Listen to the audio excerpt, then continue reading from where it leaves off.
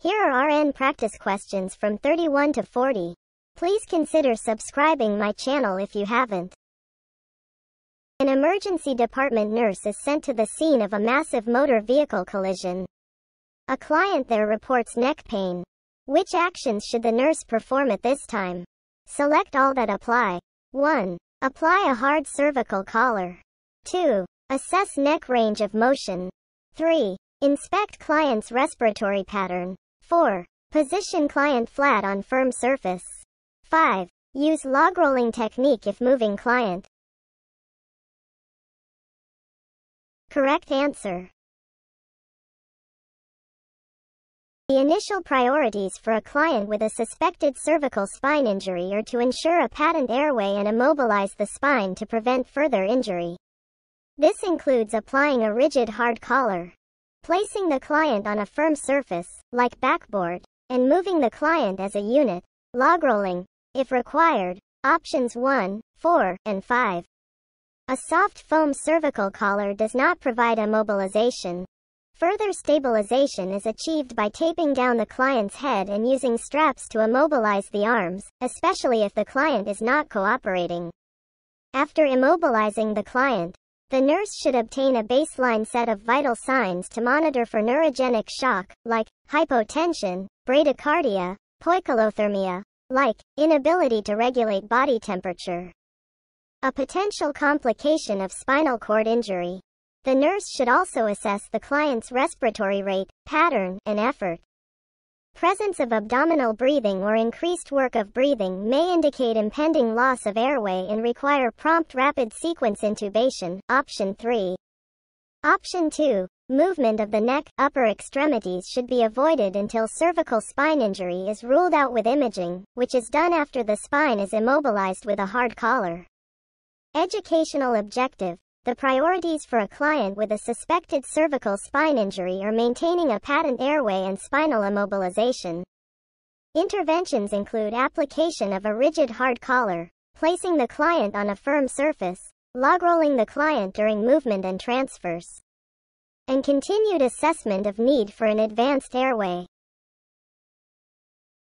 The intensive care nurse is caring for a client who has just been extubated. Which interventions are appropriate at this time? Select all that apply. 1. Administer prescribed oral narcotics for throat pain. 2. Administer warmed, humidified oxygen via face mask. 3. Give the client ice chips to moisten the mouth. 4. Provide mouth care with oral sponges. 5. Start the client on incentive spirometer. Correct answer.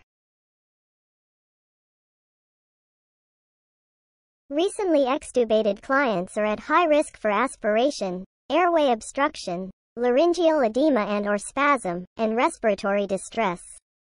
To prevent complications, clients are placed in high Fowler position to maximize lung expansion and prevent aspiration of secretions.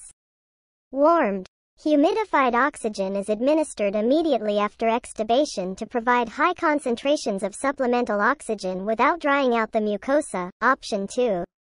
Oral care is provided to decrease bacteria and contaminants as well as promote comfort. Option 4. Clients are instructed to frequently cough, deep breathe, and use an incentive spirometer to expand alveoli and prevent atelectasis. Option 5. Options 1 and 3. Clients are kept NPO after extubation to prevent aspiration. They may have either a bedside swallow screen or a more formal swallow evaluation by a speech therapist prior to swallowing any food, drink, or medication. Educational objective. Recently extubated clients are immediately placed on humidified oxygen and monitored for aspiration, airway obstruction, and respiratory distress. Clients should remain NPO until swallowing function has been evaluated. In addition, clients should be given routine oral care as well as instructions on coughing, deep breathing, and use of incentive spirometry. The nurse is caring for a client who had a near-drowning accident in cold weather. Which assessment finding indicates the most severe injury? 1. Decreased body temperature. 2. Toes pointed straight down. 3. Weak and thready pulse. 4. Wheezing on auscultation. Correct answer.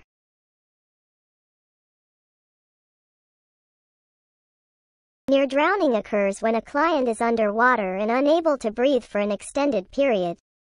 In a matter of seconds, major body organs begin to shut down from lack of oxygen and permanent damage results. Decerebrate posturing is a sign of severe brain damage.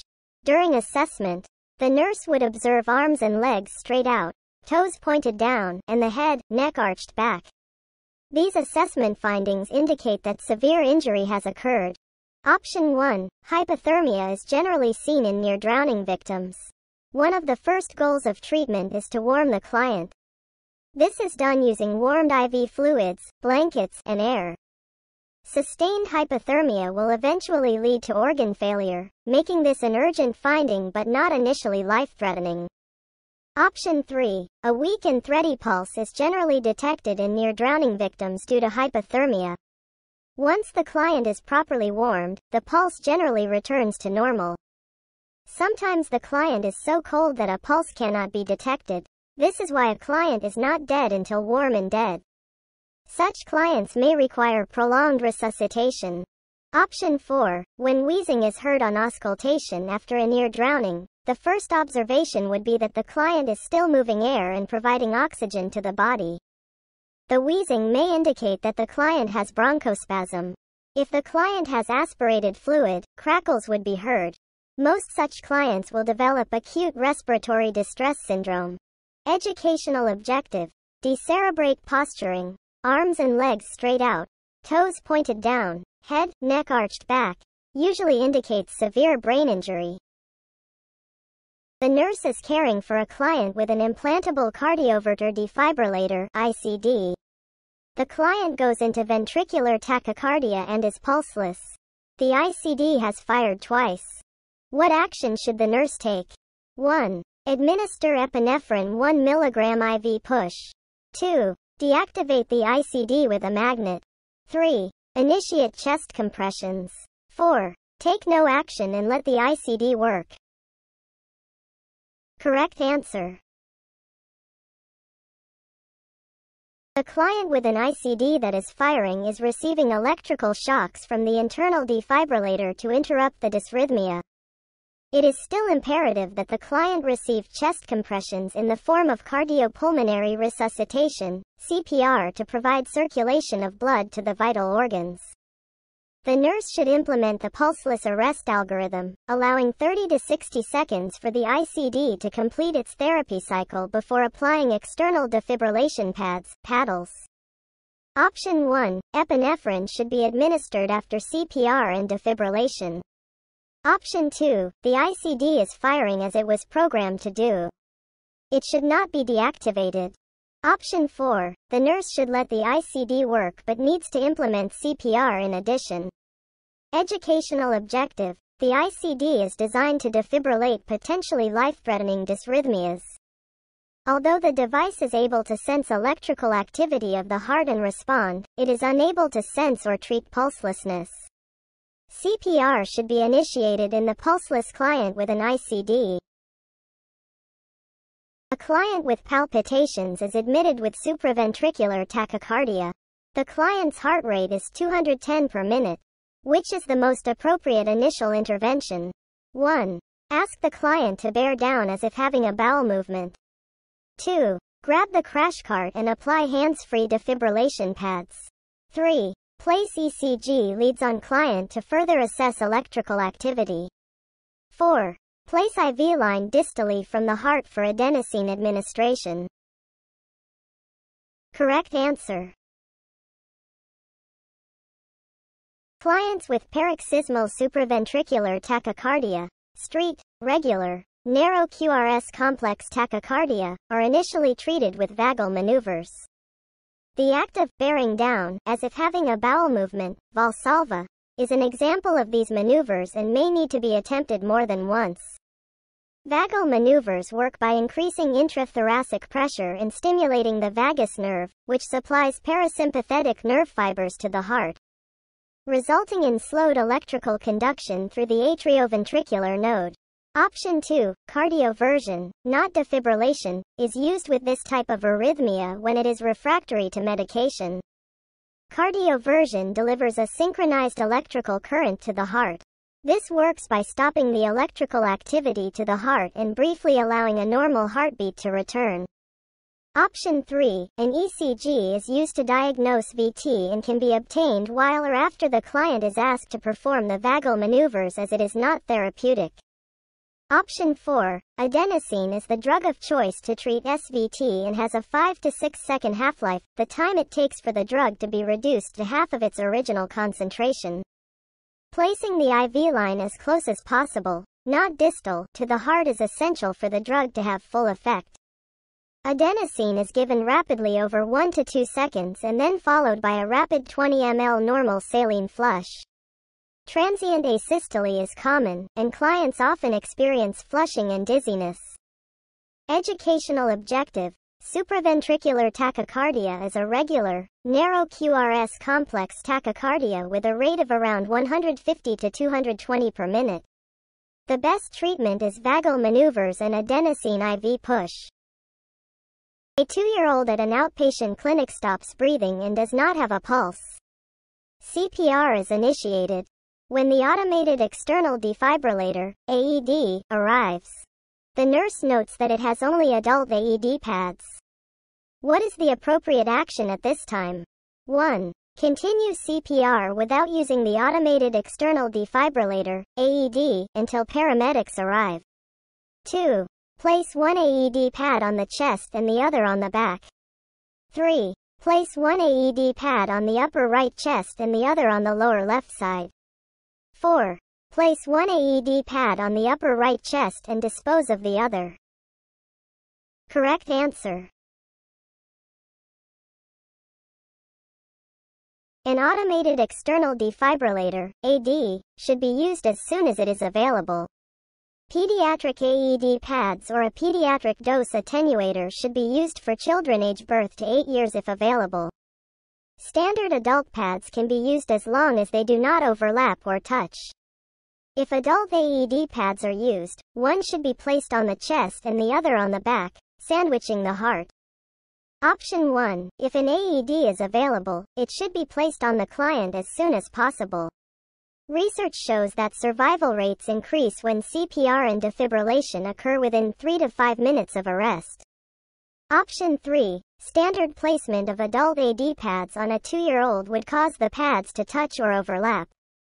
Touching or overlapping of pads allows the shock to move directly from one pad to the other without traveling through the heart. Option 4, both AD pads are necessary for the defibrillator to work effectively. Educational objective: an automated external defibrillator, AED, should be used as soon as it is available. Adult AD pads can be used on a pediatric client if pediatric pads are unavailable. One pad is placed on the chest and the other is placed on the back, sandwiching the heart. The emergency department nurse is caring for a client who requires gastric lavage for a drug overdose. Which action would be appropriate? 1. Lavage through a small-bore nasogastric tube. 2. Place client in Trendelenburg position during lavage. 3. Prepare intubation and suction supplies at the bedside. 4. Wait an hour after gastric decompression to initiate lavage. Correct answer. Gastric lavage, GL, is performed through an orogastric tube to remove ingested toxins and irrigate the stomach. GL is rarely performed as it is associated with a high risk of complications, like aspiration, esophageal or gastric perforation, dysrhythmias. GL is only indicated if the overdose is potentially lethal and if GL can be initiated within 1 hour of the overdose. Activated charcoal administration is the standard treatment for overdose, but it is ineffective for some drugs, like lithium, iron, alcohol. Intubation and suction supplies should always be available at the bedside during GL in case the client develops aspiration or respiratory distress. Option 3. Option 1. GL is usually performed through a large bore, 36 to 42 French, or a gastric tube so that a large volume of water or saline can be instilled in and out of the tube. Option 2, during GL. Clients should be placed on their side or with the head of bed elevated to minimize aspiration risk. Option 4, GL should be initiated within 1 hour of overdose ingestion to be effective. The client's stomach should be decompressed first, but lavage should be initiated as soon as possible afterwards. Educational objective. Gastric lavage is used to remove ingested toxins and irrigate the stomach after a drug overdose. It should be initiated within 1 hour of overdose. The nurse should position the client to prevent aspiration and have emergency respiratory equipment at the bedside. The nurse is supervising a graduate nurse, GN, on a telemetry unit. An assigned client develops asystole with no pulse, and emergency care interventions are initiated. Which action by the GN would cause the supervising nurse to intervene? 1. Administers IV epinephrine. 2. Applies oxygen with bag mask. 3. Initiates chest compressions. 4. Provides defibrillator shock. Correct answer. The client in asystole has a total absence of ventricular electrical activity and is pulseless, apneic, and unresponsive.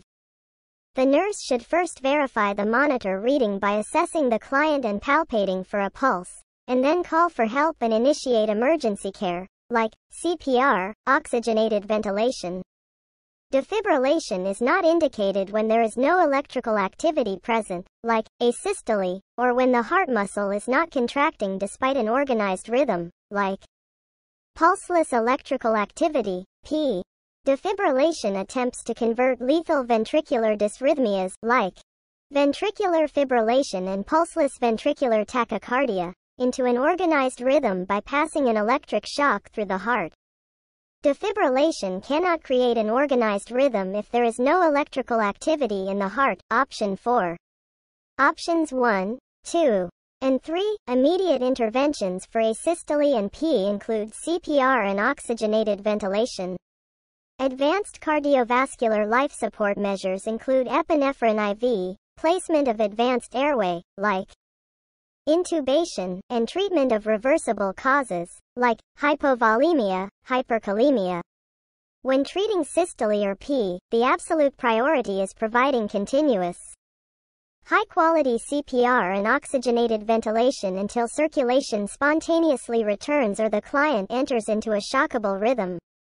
Unfortunately, restoration of circulation may not be possible, and clients in asystole often cannot be resuscitated. Educational objective. Asystole is characterized by a total absence of ventricular electrical activity. The client is pulseless, apneic, and unresponsive. Treatment includes CPR, oxygenated ventilation, and advanced cardiovascular life support measures, like epinephrine IV, advanced airway. Defibrillation is not effective for treatment of systole or pulseless electrical activity. The nurse is caring for a client on a mechanical ventilator. The settings on the ventilator have just been changed, and the standing prescription is to draw arterial blood gases 30 minutes after a ventilator change. In anticipation of this blood draw, what intervention should the nurse implement? 1. Avoid suctioning the client. 2. Pre-oxygenate the client. 3. Raise the head of the bed. 4. Reduce the amount of sedation medication. Correct answer. Arterial blood gases, ABS, indicate the acid-base balance in the body and how well oxygen is being carried to the tissues. It is common to measure ABS after a ventilator change to assess how well the client has tolerated it.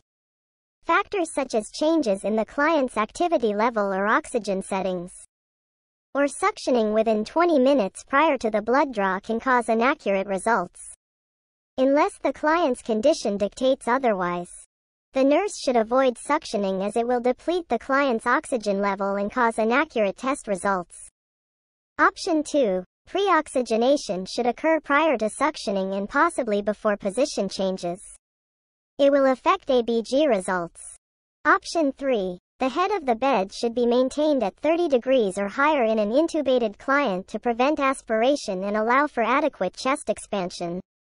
This position will not affect ABG results. Option 4. If a client is being weaned from the ventilator, sedation may be reduced.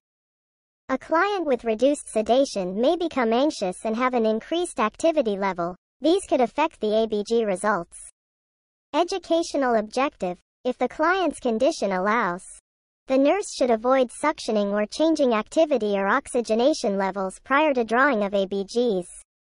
These actions can result in inaccurate ABG results. When caring for a client with a left radial artery catheter, which assessment data obtained by the nurse indicates the need to take immediate action. 1. Capillary refill of less than 3 seconds. 2. Left hand cooler than right.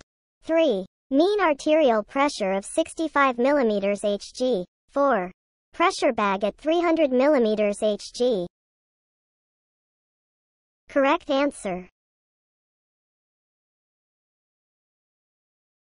Although the Allen's test is performed before cannulating the radial artery and determines the adequacy of ulnar artery blood flow, circulation to the extremity is monitored frequently. The nurse must assess color, capillary refill, sensation, temperature, and movement per institution policy. Impairment in any of these parameters must be reported immediately because it may indicate impaired circulation to the extremity, and removal of the catheter may be necessary.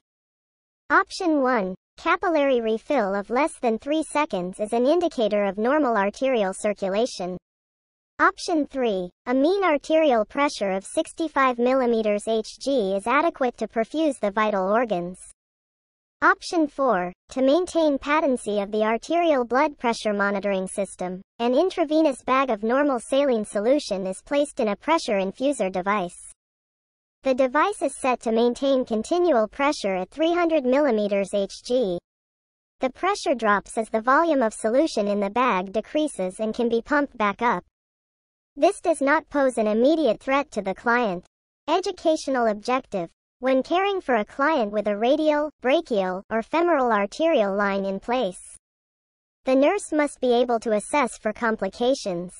These include hemorrhage, infection, thrombus formation, and circulatory and neurovascular impairment.